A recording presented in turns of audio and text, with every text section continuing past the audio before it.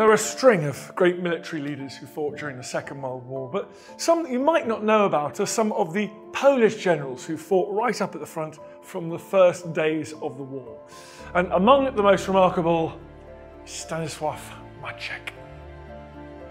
Maczek was a veteran of the First World War and quickly joined the newly formed Polish army.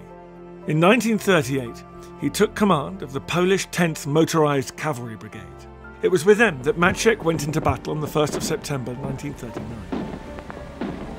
Despite the overwhelming German superiority in numbers and equipment, the men under his command fought a brilliant defence.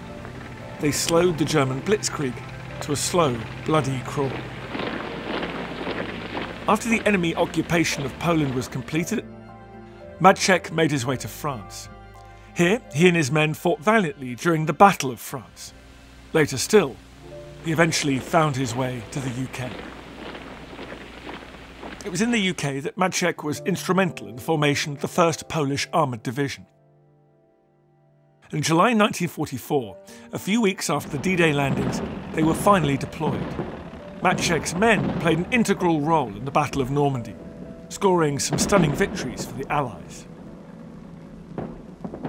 After Normandy, Maczek's 1st Armoured Division drove across France into Belgium and Netherlands.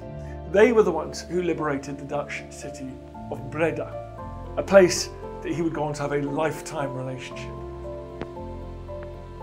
They continued their assault into Germany, where Maczek accepted the surrender of Wilhelmshaven.